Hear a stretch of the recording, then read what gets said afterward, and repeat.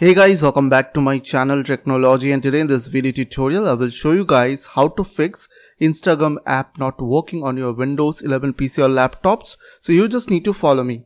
So firstly, what you have to do, you just need to go to your start or search menu, type over here %temp %.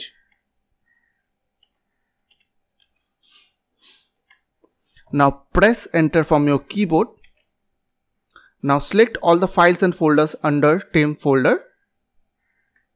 So basically it is a temporary folder and files on your computer.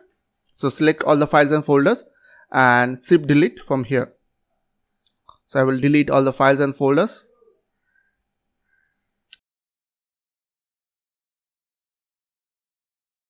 After done, you just need to go to your Microsoft Store, click on library, and on your library you will get Instagram app over here. So click on that and make sure that it is up to date.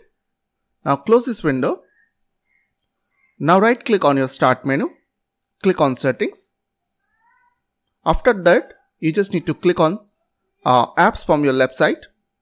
On your right side you just need to click on install apps. Now here you just need to find Instagram. Now here it is, as you can see. So click on this 3 dot button beside of Instagram apps. Click on advanced option. Now here you just need to click on terminate. Now click on repair. Now click on reset. After that you just need to go to your system, and here you just need to find troubleshoot option. Click on other troubleshooters.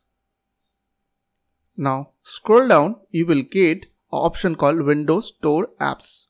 So click on this run button and it will automatically detect and fix your problem.